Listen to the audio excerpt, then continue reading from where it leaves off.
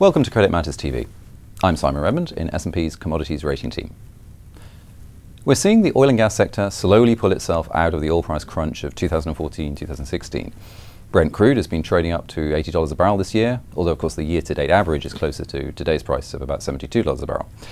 For the record, our current Brent price assumption for ratings is $65 a barrel for the rest of 2018, and then coming down after that.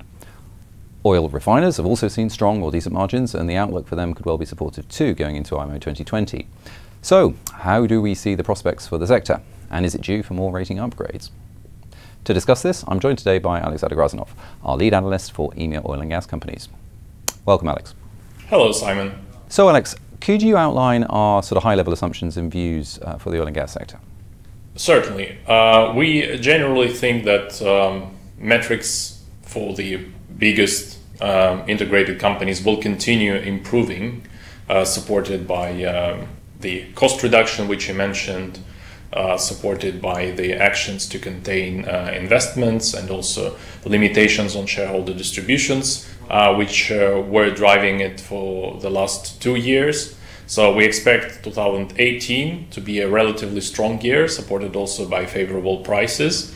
But going forward, we think it will be more and more differentiated by the financial policy that each company will take. And here we could see quite significant differences, as certain companies have already canceled the scrip, have started increasing dividends.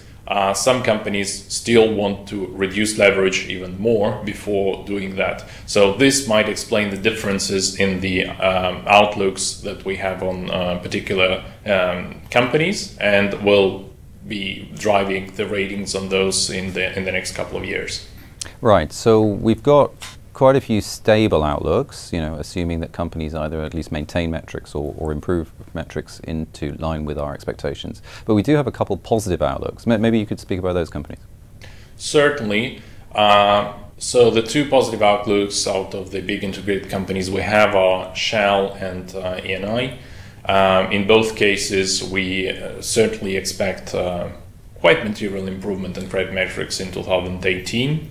But what would happen going forward, again, is largely in the hands of the management, as certainly the companies will continue working on the cost side. We don't anticipate significant cost inflation, and we do not expect these companies to come back with massive capex in one go. So it would probably take a bit more time to build a backlog of the new FIDs.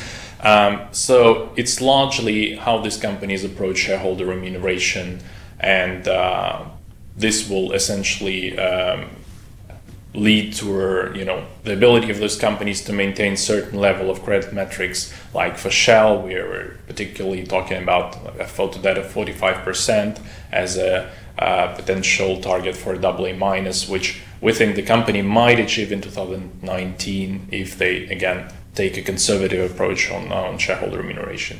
Very good. So as we said last year when we upgraded Shell, like the big global mining companies, it's actually financial policy and the decisions that management teams make about capital allocation that could have as much to do with the future rating trajectory as where oil prices go. Well, look, very many thanks for that. We can find the research we've been publishing and the recent webcast we did on spratings.com and also on Capital IQ. So thank you very much for listening.